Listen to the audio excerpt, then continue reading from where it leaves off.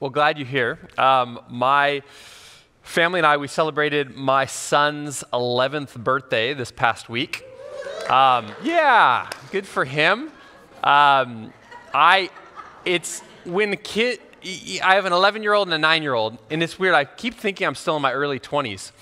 But when you have an 11-year-old, you're like, that's not right. So every time he gets older, I'm like, man, I'm getting older. And so, but we had a wonderful week of celebration. But as you do, generally, when my kids have a birthday, Sarah and I reminisce on 11 years ago. We reminisce on, man, you remember that first day in the hospital with this little guy.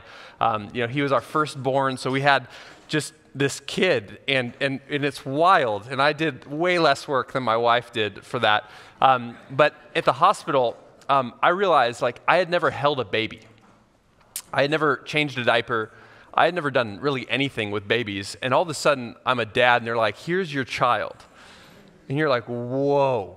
And there's something really comforting about being at the hospital because there's tons of nurses, and any question you have, they're not worried about anything. And you're worried about everything. And so I had so many questions about, his feet looked a little chapped, and I was really worried about that. And they're like, just relax, and all this stuff. And then finally, doctor comes in and is like, hey, we're sending you home today.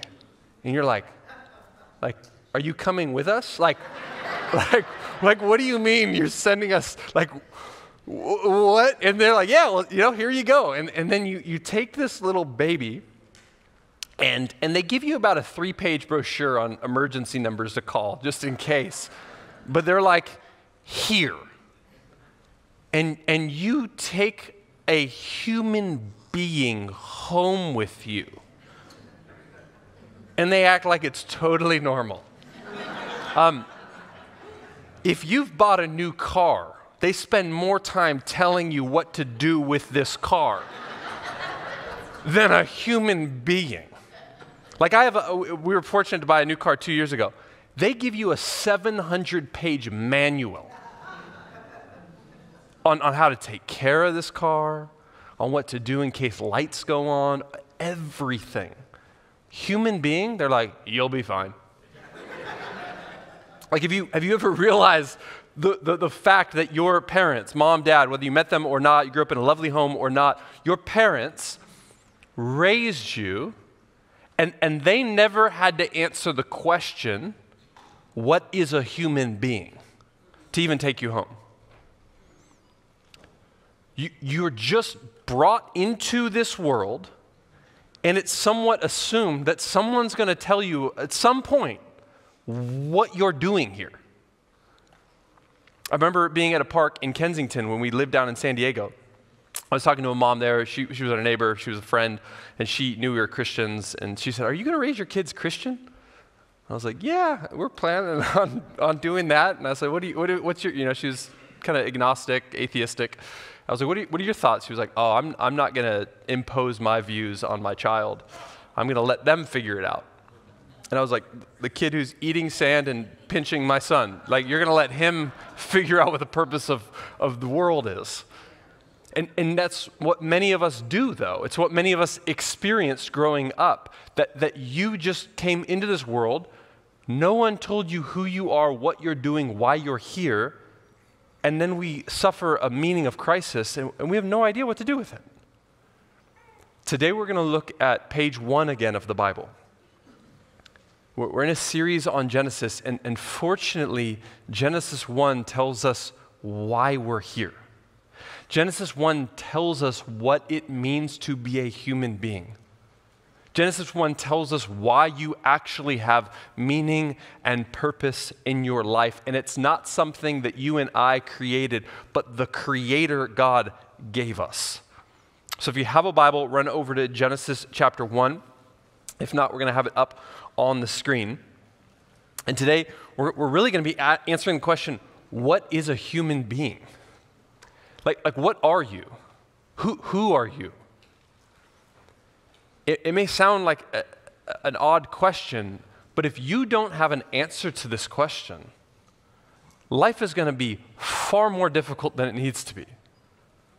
like, why are you here? And by God's grace, he has told us why. So Genesis chapter 1. We're going to, we've been in Genesis for a couple of weeks. We're going to finish out chapter 1 today and get into chapter 2. And a couple of weeks ago, we looked at God, who God is, and today really is who is man, who is woman, who is human. So Genesis chapter 1, verse 26 says this: Then God said, "Let us make man in our image, according to our likeness. They will rule the fish of the sea, the birds of the sky, the livestock, the whole earth, and the creatures that crawl on the earth." So God created man in his own image. Man there is humanity. So God created man in his own image. He created him in the image of God. He created them, male and female. Okay, so let's pause for a moment. We're going to read quite a few verses today, but instead of just throwing it all at you, we'll just read a little bit, break it down. On page 1 of the Bible, written some 3,500 years ago, there is a revolutionary claim that men and women together are made in God's image. That there is full equality between man and woman. Page 1 of the Bible. I studied philosophy in college, and you study history, and things get pretty wonky when it comes to inequality between men and women. Some of the most influential philosophers, Aristotle and Plato, dudes we talked about every day in class. Brilliant men.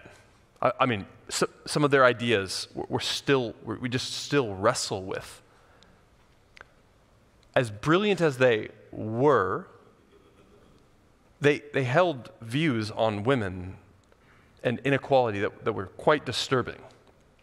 I think it was Plato who believed that women were reincarnated men who had lived poor lives. Aristotle believed that women were incapable of rational thinking. And so every day in philosophy class, if you ever wanted to disagree with Aristotle and Plato, that's all you had to use. You're like, are these the guys who think women are inferior? It's like, yeah, those are the guys. So, and this isn't just Aristotle and Plato. This is the vast majority of human history thinking. And yet here on page 1 of the Bible, God goes, "You're both equal, made in my image." It's remarkable. Verse 28. God blessed them, and God said to them, "Be fruitful, multiply, fill the earth and subdue it. Rule the fish of the sea, the birds of the sky, and every creature that crawls on the earth." God also said, "Look, I've given you every seed-bearing plant on the surface of the entire earth and every tree whose fruit contains seed. This will be food for you." Shout out to the vegetarians. "For all the wildlife of the earth, for every bird of the sky, and for every creature that crawls on the earth, everything having the breath of life in it, I have given every green plant for food." And it was so. God saw all that he had made, and it was very good indeed. Evening came, and then morning, the 6th day. God creates man and woman in his image, and then he gives them a task together.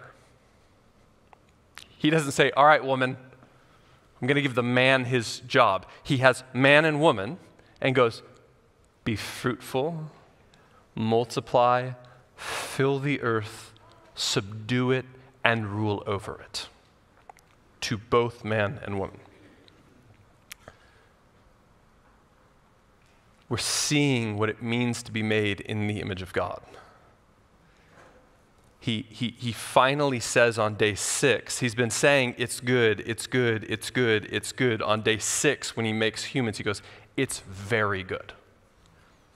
Humanity is in some sense the pinnacle of God's creation. And then he creates trees and plants and fruits for humans. And it does seem like the earliest humans were vegetarians. It's not until Genesis 3 that we start killing animals and eating them. Some pros and cons there. Let's keep reading. Chapter 2, verse 1. So the heavens and the earth and everything in them were completed. On the seventh day, God had completed his work that he had done, and he rested on the seventh day from all his work that he had done. God blessed the seventh day and declared it holy, for on it he rested from all his work of creation. Okay, we already talked about this a little bit last week. Seventh day of creation, God rests. It's not because he's tired, but he's ruling from his throne. He's saying everything that was chaotic is now in order. And because everything is in order, I can rest. And so he rests on the seventh day. And as we see later in the scriptures, there is a picture that we're invited into the same Sabbath rest, okay? But let's keep going. Verse 4. So this is, we'll read it and then I'll unpack. Verse 4. These are the records of the heavens and the earth concerning their creation. At the time that the Lord God made the earth and the heavens, no shrub of the field had yet grown on the land, and no plant of the field had yet sprouted. For the Lord God had not made it rain on the land, and there was no man to work the ground. But mist would come up from the earth and water all the ground. Then the Lord God formed the man out of the dust from the ground and breathed the breath of life into his nostrils, and the man became a living being. Okay, this is where we have to remember a little bit of what I talked about last week. If you missed it, go listen to it. Things get a little confusing. Page 1, page 2, Genesis 1, Genesis 2. You have the creation account in Genesis 1, where God, 7 days, boom, boom, boom, boom, boom. And then Genesis 2, as we just read, it's like the creation story starts all over, and it's quite different. And so there are different explanations for this. I do think to some degree there is Genesis 1 is a big cosmic picture, and Genesis 2 is a zoomed in picture on humanity and what God is doing. There is a different order of creation in Genesis 2. I don't think this is like a blunder of Moses or the author of Genesis of like, oh, I forgot what I wrote yesterday. Like, let's make a new story. I don't think that's what's going on at all. Again, as I talked about last week, I don't believe that Genesis 1 and 2 are trying to answer the material origins of the creation story, of how everything was exactly created. We can debate about some of those things. What's really, really important about Genesis 2 is that every Christian agrees on. Humans are different than animals. Okay? And so in Genesis 2, when God breathes the breath, he forms out of the dirt Adam, the man, and he breathes the breath of life into him. That's not how God creates any of the animals. There is a distinction. I know some of you are big animal lovers. You're like, no, Brad, we're the same. We're not the same. Animals are gifts to us. Some are nuisances to us. But they're not the same, and that's what all Christians can agree on. Verse 8. The Lord God planted a garden in Eden, in the east, and there he placed the man he had formed. The Lord God caused to grow out of the ground every tree pleasing in appearance and good for food, including the tree of life in the middle of the garden, as well as the tree of the knowledge of good and evil, or good and bad, as my seminary professor, Bashir, says. A river went out from Eden to water the garden. From there it divided and became the source of 4 rivers. The name of the first is Pishon, which flows through the entire land of Havilah, where there is gold. Gold from that land is pure. Bdellium and onyx are also there. The name of the second river is Gihon, which flows through the entire land of Cush. The names of the third river is Tigris, which runs east of Assyria, and the fourth river is the Euphrates. Okay, so now we're getting some geography of Eden, this garden. So God creates man and he places him in this garden called Eden. And then there's this geography lesson of these 4 different rivers. And if you want to study it, it's wildly confusing. We don't know where this is. So you can look for gold and all that stuff. But we know of the Tigris and Euphrates. The other two we're like, not too sure. And so plenty of different theories there. But God places this man in the garden to work it and keep it, as we'll see in just a moment. But there's two trees in this garden. There's the tree of life, and then there's the tree of knowledge of good and bad. And fascinatingly enough, it seems as God did not make human beings originally to be immortal. It was this tree of life that as they ate it, they continued to live. But if they didn't eat of this, they would die, which is why after they get banished out of Genesis 3, God guards them away from the garden so they wouldn't continue to live in their sin and eat the tree of life. The tree of knowledge of good and evil, God goes, don't eat this, right? We'll get there next week or 2 weeks. Doesn't go well, which is going to make sense of why this sermon is going to be kind of confusing because it's going to sound very beautiful and pretty, and you're like, but what about reality? It's like, yeah, we'll get there, but we're here right now. Last section we're going to read. The Lord God, verse 15, took the man and placed him in the Garden of Eden to work it and watch over it. That's temple language. It's only used in the Levitical priesthood temple stuff. It's amazing. And the Lord God commanded the man, you are free to eat from any tree of the garden, but you must not eat from the tree of knowledge of good and evil, for on the day you eat from it, you will certainly die. Then the Lord God said, it is not good for the man to be alone.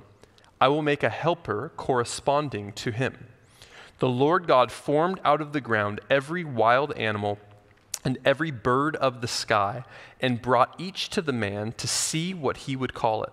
And whatever the man called a living creature, that was its name. The man gave names to all the livestock, to the birds of the sky and to every wild animal, but for the man no helper was found corresponding to him. Okay, I forgot to write this in my notes, but I have to address that word helper because it sounds wildly offensive to some of you. Women are called helper in this Genesis 2. When we think of helper, we can sometimes think of someone who is like an inferior, right? It's like, what happened to Genesis 1? I thought we were equals. Do you know who is called helper most in the Bible? God. God is our helper. Some say a far better translation than helper would be like an ally. And so when it says that a helper was not found for Adam, it's not like somebody who's going to clean up his dishes, okay? Which some of us, we think helper like that. That's not the picture. It's literally someone who helps. Who needs help? Someone with deficiencies, right? God doesn't need help. We need help, so God's our helper. And so God places Adam in the garden. He places him to work it and keep it. And then God says for the first time in the whole story, and it should catch your, if we read it just simply through, you see it's good, it's good, it's good, it's good, it's good, it's good, it's very good, it's not good. God says it's not good. What does he say it's not good to? Man being alone. When he looks at Adam and goes, you're alone, God goes, this is not good. Now this is wild because Adam has God. Oh, I mean, you have God. How could you say I'm alone? Like, wouldn't Adam be like, no, everything's perfect. I just have God. That's all I need. God goes, no. You were made in the image of a triune relational God. You need people. You need someone else. And so he then creates the animals and begins to parade them before Adam to name and for Adam to figure out whether or not any of them are corresponding partners. This is like a real life Tinder app where God brings before like a giraffe and Adam's like, no, swipe left. A bald eagle, swipe left. Chimpanzee is like, close but not, swipe left. God's like, no, just kidding, put you to sleep, and then he's going to make Eve. And we'll get there in a couple weeks. But right now, what I want to focus in on, what it means to be a human being, because on these first 2 pages, what we're beginning to grasp is what does it mean to be a human, and why is it so important that we understand this? And Adam and Eve aren't created just as like random figures, that they are archetypal. They help us see and understand what humanity is all about. Andy Crouch, in his book, Playing God, which I just love, I really enjoy him, and this book's tremendous. Crouch says this: there are 4 chapters missing from the working Bibles of all too many Christians. And these missing chapters are not some obscure ceremonial texts or dusty corners of the royal chronicles. Instead, they are the very bookends of Scripture. The first 2 chapters of Genesis and the last 2 chapters of Revelation. And to miss these chapters, the first 2 about the creation, the second 2 about the new creation, is to miss the whole point of the biblical story. I agree wholeheartedly. Sometimes when you hear Christians talk about the gospel, like, hey, tell me about the gospel, they're like, you're a sinner, and Jesus died for you so that you can go to heaven. It's like, is that what page 1 says? Like we're starting somewhere. Those things are true, but that's not the story. That's not the whole. If we miss pages 1 and 2 of the Scriptures, and then the last chapters, Revelation 21, 22, we miss the whole story. Adam and Eve don't show up and God's like, you're a sinner, you need a savior. He creates them as image bearers to be human beings. What does it mean to be a human being? According to the first 2 pages of the Bible, a human being is an image of God. A human being, you are an image of God. Your neighbor is an image of God. Do me a favor. Look to the person next to you and say, you are an image of God.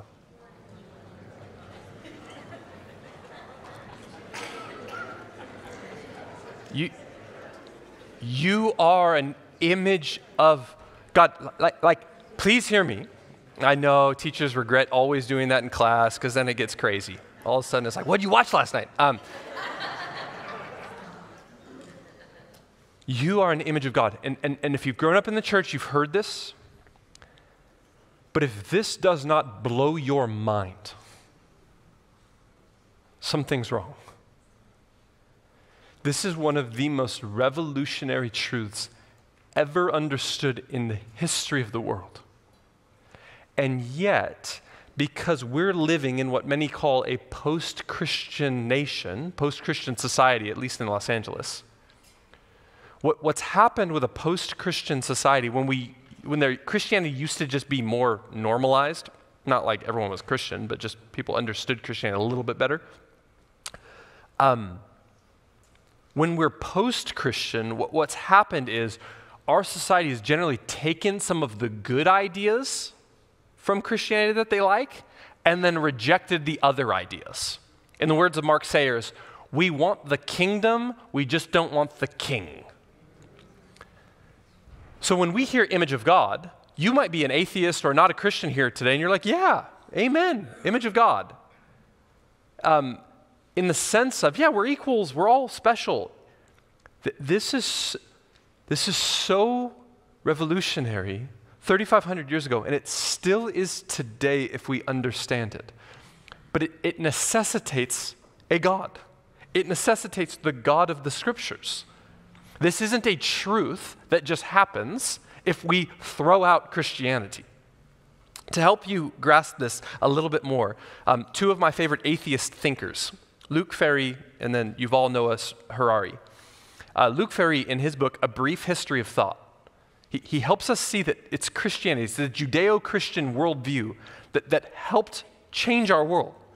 He says it this way: Christianity revolutionized the history of thought. This is an atheist. For the first time in human history, liberty, rather than nature, had become the foundation of morality. At the same time, the idea of the equal dignity of all human beings makes its first appearance, and Christianity was to become the precursor of modern democracy. We see today how civilizations that have not experienced Christianity have great difficulties in fostering democratic regimes because the notion of equality is not so deep-rooted. So we just think, oh, of course everyone's equal. Read history. That's not a no-duh thought. It's Genesis 1 and Christianity making it a world religion that people are like, oh, we're equals? Here's another atheist. You all know Harari in his book Sapiens, which is tremendous. According to the science of biology, people were not created. They have evolved. And they certainly did not evolve to be equal. The idea of equality is inextricably intertwined with the idea of creation. The Americans got the idea of equality from Christianity, which argues that every person has a divinely created soul and that all souls are equal before God. However, if we do not believe in the Christian myths about God, creation, and souls, what does it mean that all people are equal? Evolution is based on difference, not on equality. That is a deep-thinking atheist taking his worldview to the furthest extent and going, we're not equals if there's no God. Take God out of the picture and go to somebody and be like, we're equals. It's like, no, you're not. One of you is smarter. One of you is prettier. One of you has more money. One of you has more power. One of you has more influence. You're not equal. But if you are made in the image of God, you are equal. A lion and a gazelle on the African safari, as the gazelle's running away, is not shouting, we're equals. Like, please, we're equals. The lion's like, no, we're not, and I'm about to show you. The idea that we are made in God's image is incredible. It's not obvious. It is a divine revelation. So what does it mean to be a human? It means that you are an image of God. What does it mean to be an image of God? Well, think of it. It means you're literally to be a glimpse of God. G.K. Beale, he says that you are to reflect a greater reality. That's what an image does. Beale, in his book, he says that the Greek word icon is translated from the Hebrew word image. Icon, he says, what does an icon do on your computer or your smartphone? It represents something much bigger. As you click on that icon, it ushers into existence the program with the many, many megabytes, gigabytes, terabytes that the icon represented. That's what you and I are. That's what we are to be. There are some massive implications about what it means to be an image bearer, but I'm going to boil it down to 5. Here's one of the first implications of what it means to be an image bearer. Being an image bearer of God means you're not God. Okay? I'm an image of God, but I'm not God. 2 weeks ago, I overemphasized the bigness of God. As an image of God, I'm not God. In our current culture, while no one says specifically, you are God, that's generally what's believed. You are right, it's your truth, you do you. You don't get to live however you would like because you're not God. You're actually supposed to be representing someone else. So on one side, you're not God, but another implication is you're not worthless. You're not God, but you're not worthless. And unfortunately, in some veins of Christianity, they seem to not grasp the reality that you're an image bearer of God. And some Christians, you hear some Christians talk, it's like, I'm just a pathetic loser, I'm a worm, I don't deserve anything. Praise him. It's like, yeah. Like, do you know, like, you're an image of God. Just a pathetic worm. It's like, no, you're not a pathetic worm. You're an image bearer of the Creator God. That's a really, really big deal. Any of you who wrestle with thoughts of low self-esteem, struggle with your own self-image, you're an image bearer of God. Would we understand that? Yes, is there truth that we're miserable wretches who sin? Yeah, it's part of the truth. It's just not the whole truth. We're sinners, but we're also image bearers. And some of us need to emphasize one of those over the other in our own hearts, because all you hear is the other side. But you're not God, and you're also not worthless. You have inherent dignity as a human being. And this is where it gets a little messy. Some theologians really want to boil down, like, what specifically is the image of God? Like, if I cut you open, can we see, like, where is the image of God? Theologians in the past have sometimes elevated some ideas over the others. It's the rationality. Humans are rational compared to animals. Or it's their free will. Humans have an ability to make decisions that animals don't seem to be able to make. Or it's their creativity that makes them the image of God. While some of those are true in aspects of it, we need to be careful with that, because when a human being is in a coma or unborn and they don't have rationality or creativity, it does not diminish their image of God. Every human, your existence is the fact that you are an image bearer of God, not your brilliance or your creativity or your ethical standard, none of that. Or else we can get into some really weird places and be like, well, they're image of God and they're not. And some theologians actually think we lost the image of God in Genesis 1 and 2 after Genesis 3. The problem with that is the Bible. Genesis 5 confirms the image of God after the fall. Genesis 9 does, 1 Corinthians 11, James 3. It's all throughout the scriptures that we are still the image of God. We're broken pictures of the image of God. It's as if the mirror is cracked and we don't do a perfect job of representing him well, but we're still made in his image. So two implications are we're not God and we're also not worthless. Here's another implication of being made in God's image. Every person you encounter bears God's image. Every single person. That's why I had you look at the neighbor next to you and say, you are an image bearer. Andy Crouch, in one of his other books, The Life We're Looking For, he says that he was stuck in the Chicago airport one day and he had a couple hours to kill. And he hadn't gotten any exercise in a while, so he decided, I'm going to walk for as far as I can and just walk back and forth through the airport. But he had been dwelling on this idea that we're made in God's image, and so he decided for the next hour he's going to walk through the airport, and every single person he sees, he's going to see them as best he can as they walk by and say in his mind, image bearer, image bearer, image bearer. I try to do this as often as I can, friends. It will change you. I mean, I want you to think, like I was at Costco last night. What are the thoughts you generally have as you're going through the aisles? Why are you laughing? I don't know. I have beautiful, pure thoughts about human beings. It's like, why? How did you stop and put your cart in the middle of the aisle? Like, do you think you're the only person in Costco? Like those are some of the thoughts. Like, do you not have anywhere to go? Why are we strolling? Do you know what happens when you change that and you see that person stopped in the middle of the aisle with their cart sideways, taking up the whole thing, and you look at them and you go, image bearer.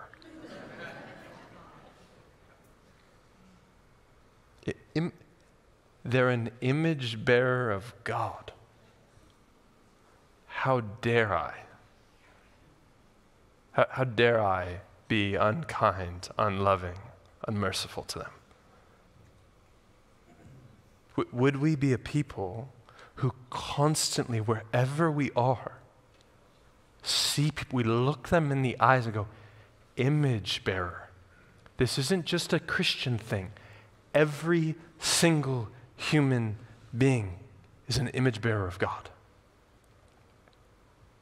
This will change you deeply as you make eye contact with them. This also explains why some Christians have a difficult time understanding why some non-Christians are really lovely people. The theology of image bearing is the answer. Like in some camps, it's almost as like the good people are all Christians over here and the bad people are all non-Christians over here. It's like, first of all, have you ever met some of these people over here? Yikes. I wish it was true. Oh, we're all just amazing. I was like, yeah, not myself, not you either. But non-Christians can absolutely be loving, kind, patient people. Why? Because they're made in the image of God. And if I've literally seen this. You grow up in like a weird Christian subculture that makes it sound like all other religions, they're all just awful people. And then kids grow up, they go to college, and they start meeting kind Muslims, generous Jehovah's Witnesses, truthful Mormons. And they're like, uh-oh, Dad said they're awful. No, they're image bearers of God. Now, are they perfect? No, none of us are.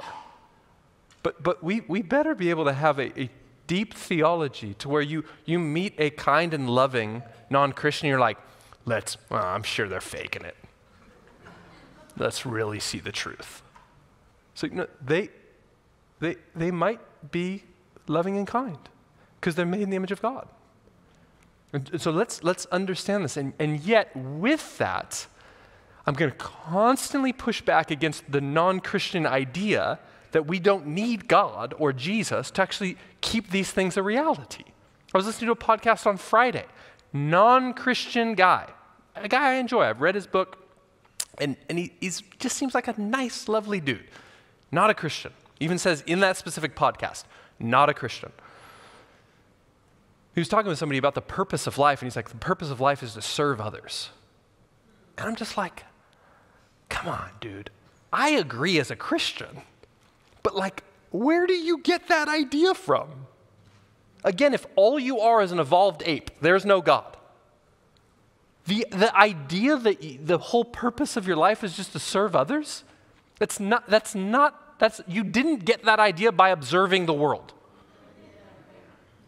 You got that through divine revelation. You kicked out the divine, and you were like, look at me, I'm smart. Because it's true. You are created to serve others. But it doesn't make sense unless the others are image bearers. If we're not all image bearers, why serve one another? There really are inequalities, and like, why should the powerful serve the non-powerful?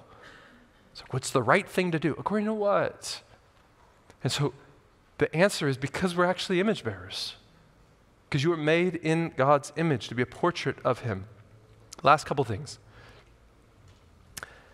As image bearers, we are called to represent God's rule, his presence, and his character. We are called to represent his rule, his presence, and his character. You saw that. Let's look real quick. Genesis 1:27 and 28 again. So God created man in his own image. He created him in the image of God. He created them male and female. Right after that, if we're like, what is that? He made them in the image of God. It would be a good question, like, what does that mean? The next verse. God blessed them and God said to them, be fruitful, multiply, fill the earth and subdue it, rule the fish of the sea and the birds of the sky and every creature that crawls on the earth. There is a direct link between being God's image and ruling. John Goldengay, who's a brilliant Old Testament scholar, he says being in the image of God means that humanity rules over the earth. That's the connection. Now, if you're like me, you hear the word rule and you just have negative connotations to it. That's not what's happening here. God is not saying rule over the animals by killing all of them. You're supposed to be a vegetarian in Genesis 1. So your ruling is not to destroy them. It's to help others flourish. How does God rule? Well, according to Genesis 1, he rules by creating and enabling flourishing. And he goes, now you go and do that.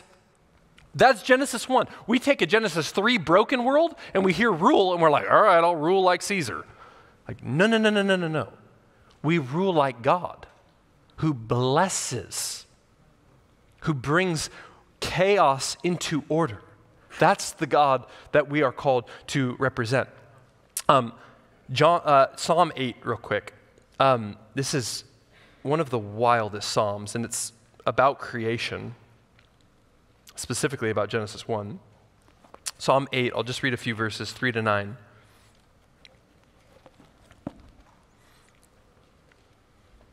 David, writing the psalm, says this: when I observe your heavens, the work of your fingers, the moon and the stars which you set in place, what is a human being that you remember him, a son of man that you look after him? You made him little less than God and crowned him with glory and honor. You made him ruler over the works of your hands.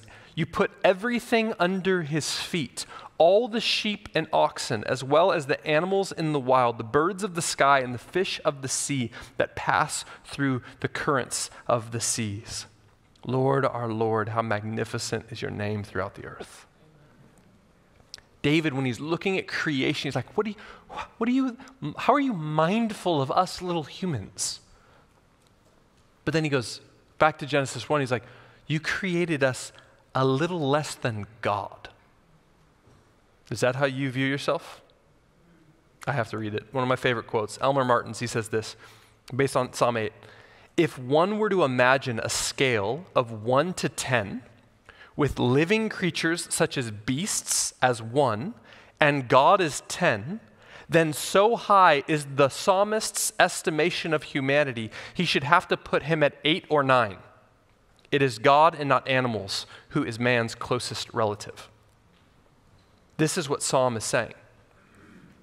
That God created us to rule over his world. That we are made in his image, in his likeness, to represent and rule over creation. Now that can be really big things and that can be really small things. It could be big things like taking care of the environment. The God who created the world. Sometimes Christians have a bad rap for people who don't care about the environment. It's like, guys, we know who created it. We should probably, now we can debate how to take care of the environment, sure.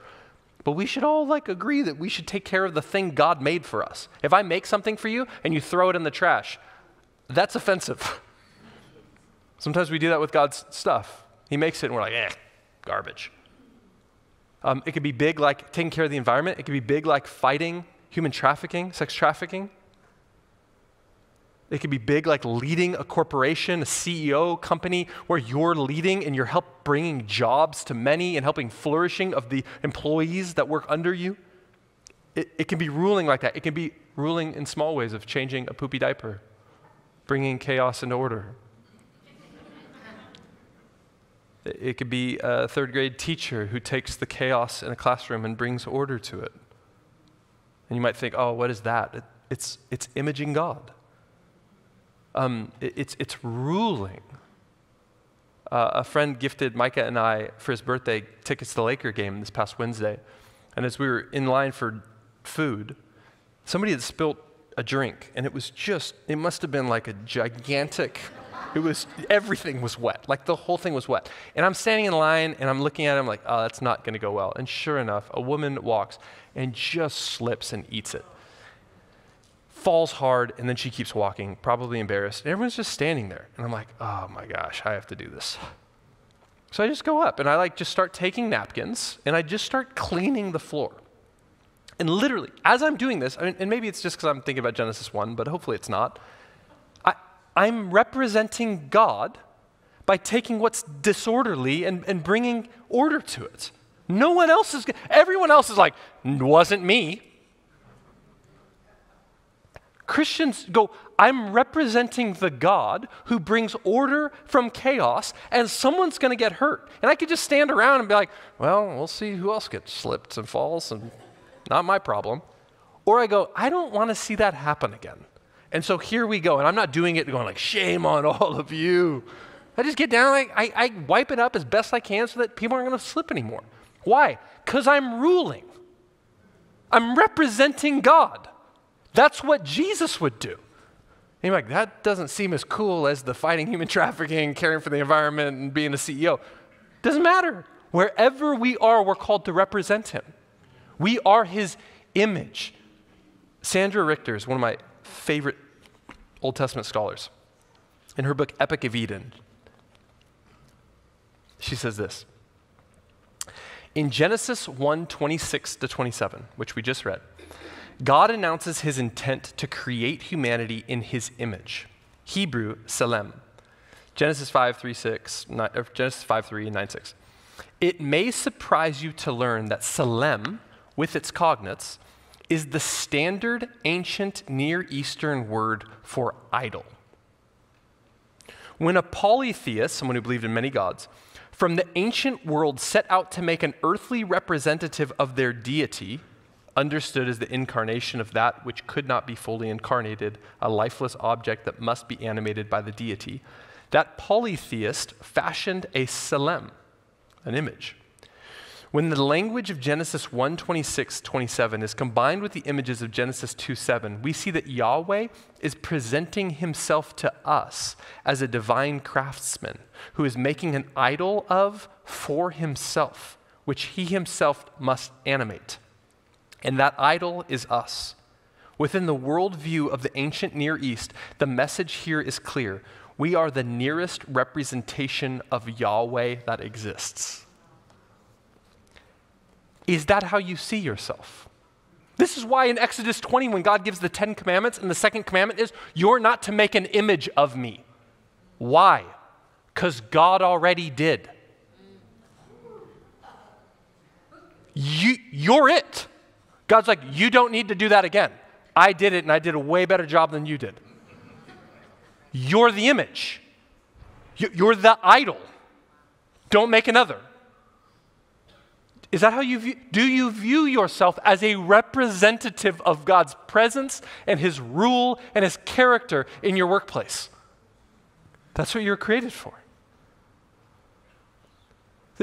People are like, I don't have meaning in my life. Like, you need to understand page 1 of the Bible. And this doesn't matter where you are, how much power you have, how many followers on Instagram you have. None of it matters. You're an image bearer of the King. You represent his rule, his presence. Everywhere you go, you should be bringing the presence of God, so much so that when people see you, they go, God. Like, I want to know him. One of my favorite stories with the church in San Diego, one of the gals who was there who wasn't a Christian, she'd started hanging out in one of our gospel communities. She'd experienced such beauty in the Christian community that one night she says this sentence. She says, I still don't know where I'm at with God, but if he's anything like you people, I want to know him. I was like, yes! Like, we did it! That's your whole goal in life.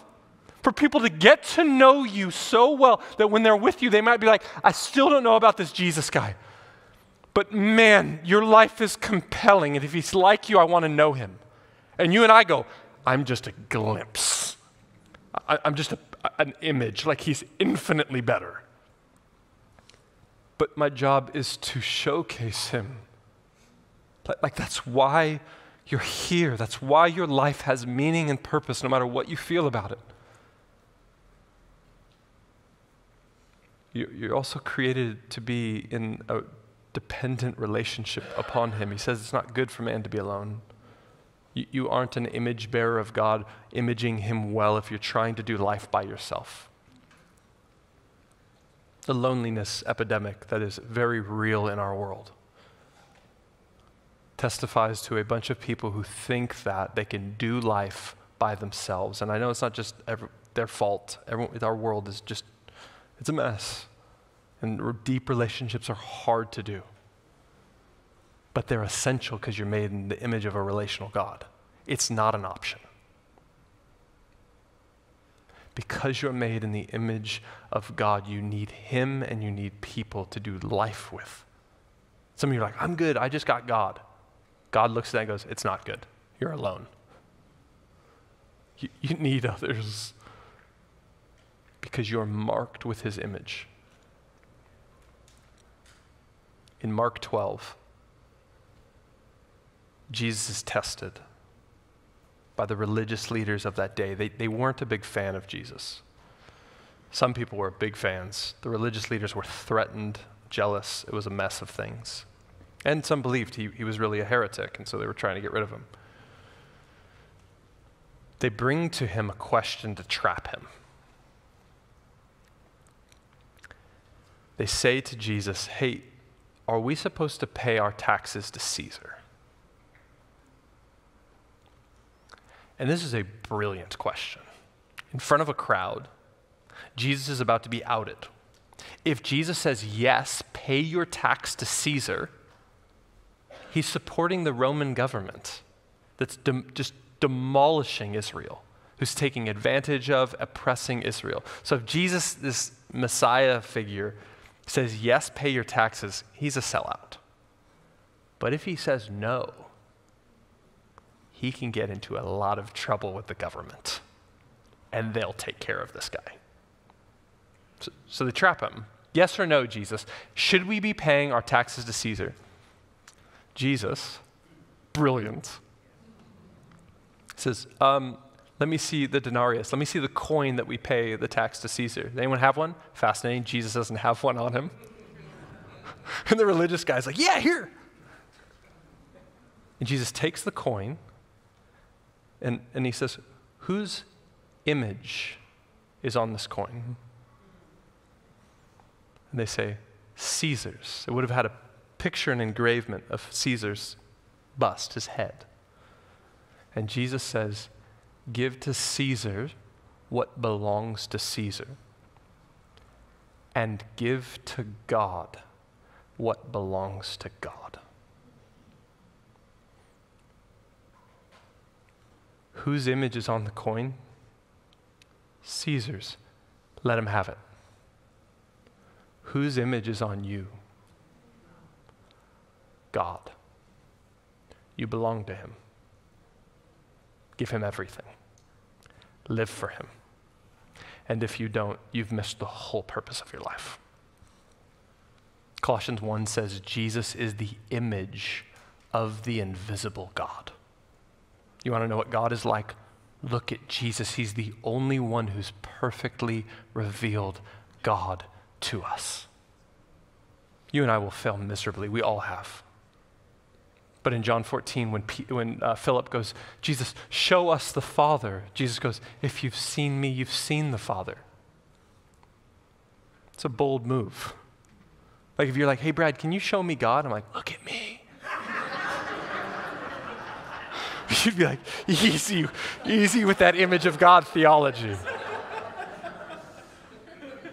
Jesus can do it because he's God in the flesh. And by his grace, when we as image bearers failed miserably, Romans 3:23 says, we have all fallen short of the glory of God. It doesn't mean we failed a morality test. It means we failed to image him well. And morality is part of that, absolutely. But we failed to image him well. And instead of him scraping us off, instead of him just going, you guys failed miserably. Maybe I'll try the giraffes. Let's try something else. He comes to earth to redeem us, to make us new creations, to show us what we could be like if we would receive his Spirit. We cry out for forgiveness, go, forgive us for not imaging you well. Make us new, and he does. And now we follow him and enter into the kingdom life and become like him so that people can look at us and go, if you're anything like God, I want to know him. Would we be a people who take seriously the fact that we are made in God's image, that your purpose is to represent, reflect him beautifully? Your life has purpose and meaning. Would we take that seriously? Let's pray.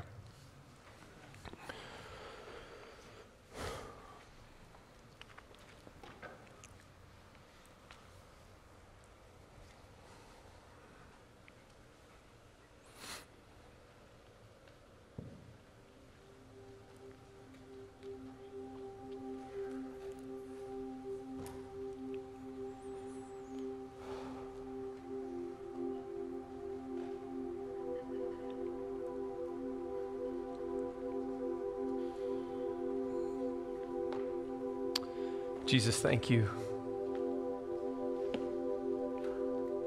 What a precious gift you've given to each of us. That you've marked us with your image, that no one can take it away from us. Not an abusive parent,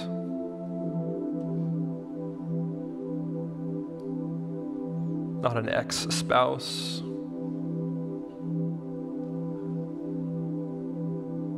not a mean coworker or manager.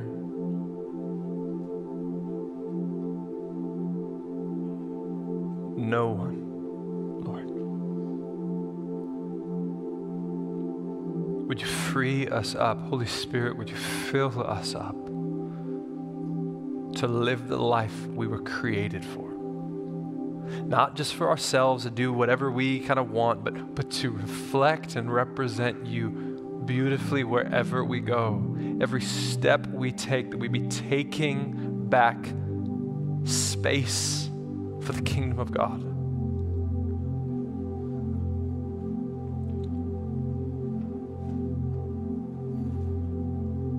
Jesus, I pray for everyone here, especially those who have such a hard time believing this. God, who see themselves as just broken, tarnished, pathetic, loser, whatever it is, the words that they use over themselves. Lord, would your voice be louder than theirs? Would your voice be louder than Satan's?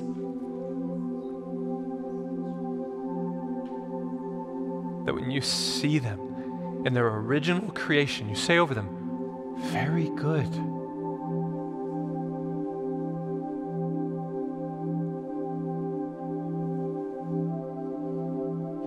Lord, heal our broken world, heal our broken selves. We experience more of your abundant life as we step out and represent you well to a hurting and broken world. We love you. We trust you in your beautiful name. Amen.